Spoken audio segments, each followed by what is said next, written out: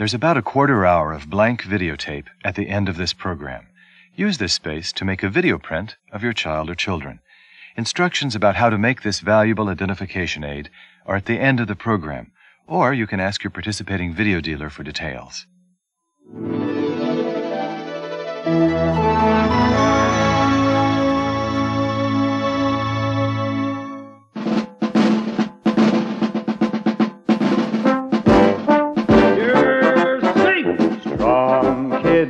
Safe kids, it's up to you.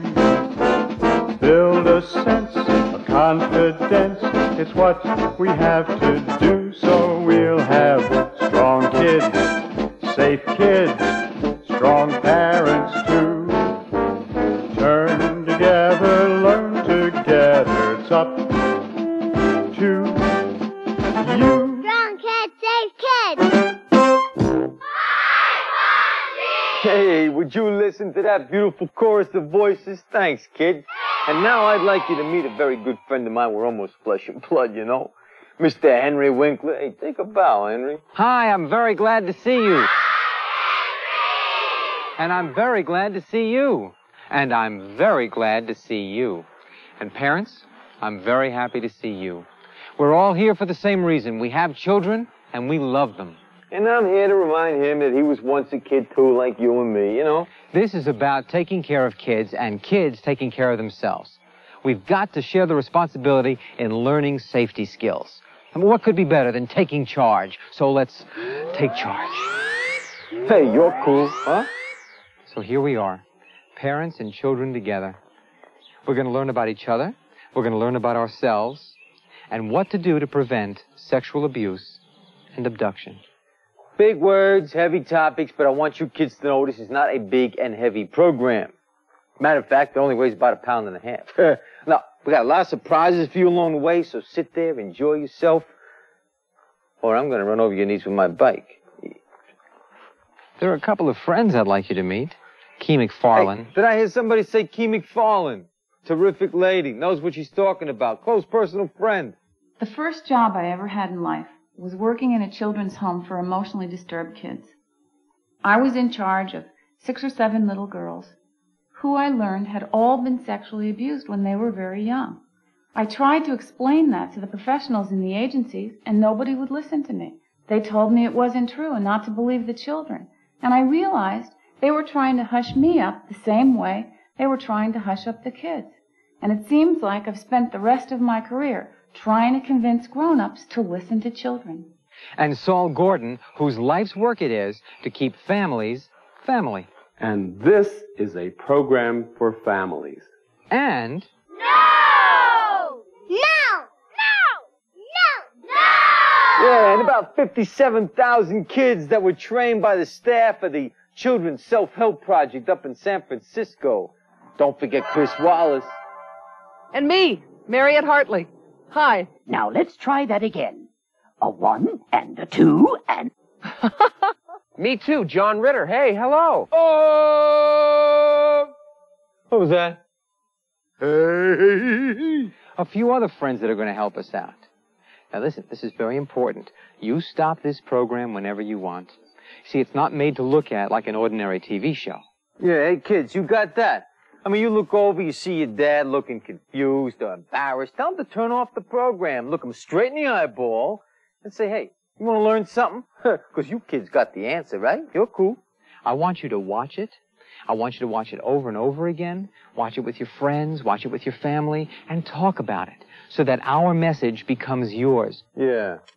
Now listen, you know about on, you know about off. Now we're going to get heavily into repeat. Repeat. I like that. Repeat. All right. Repeat. The kids never talk. Nobody talks to me. I feel left out. This is a really crucial time for kids. It's a time when they need to be listened to be believed in. This is really important for their self-esteem, and also important so that they'll grow up to be healthy adults. It's stupid. There's lots of things you don't tell grown-ups when you're a kid. My parents don't listen to me. We think they wouldn't understand. It isn't fair. It's just not fair.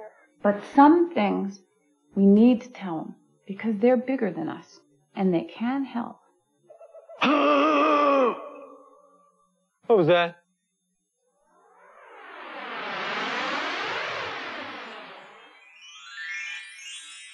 The provide.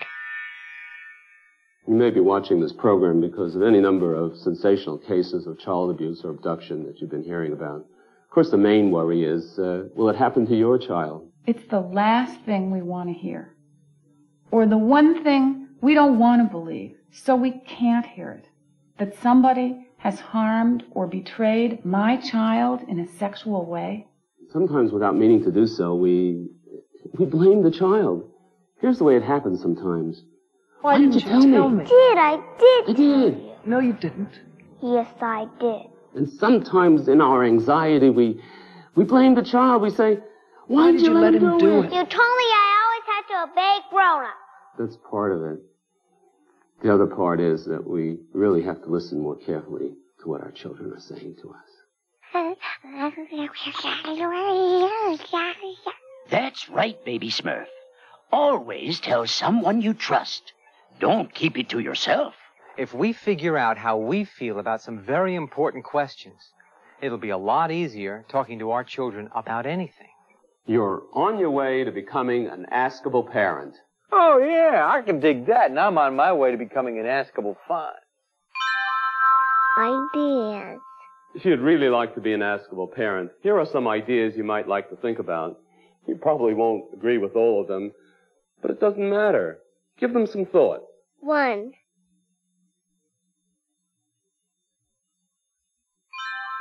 2.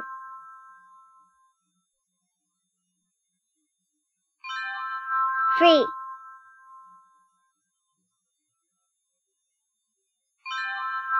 'There just aren't any taboo subjects. 4.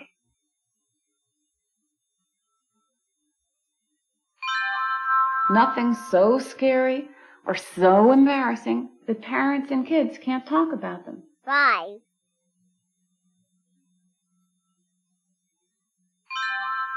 6.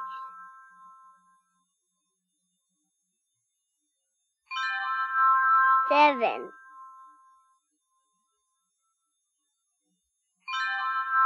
'There just shouldn't be any off-limit subjects. 8.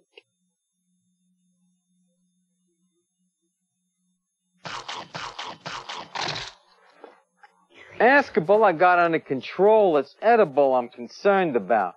Excuse me. 8.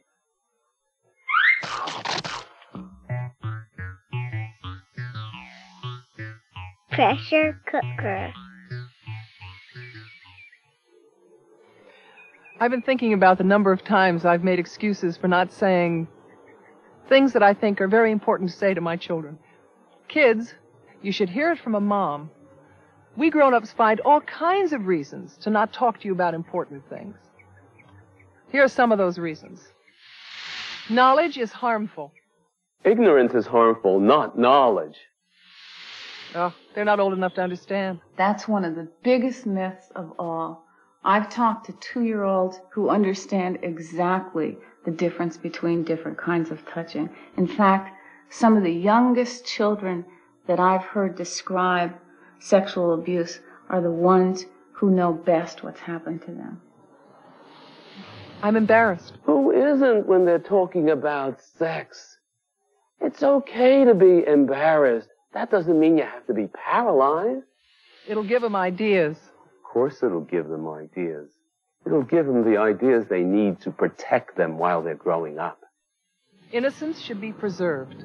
I would gladly give up that loss of innocence in the hundreds and hundreds of children I've seen who have been harmed by their own lack of knowledge. I don't know enough myself. We're talking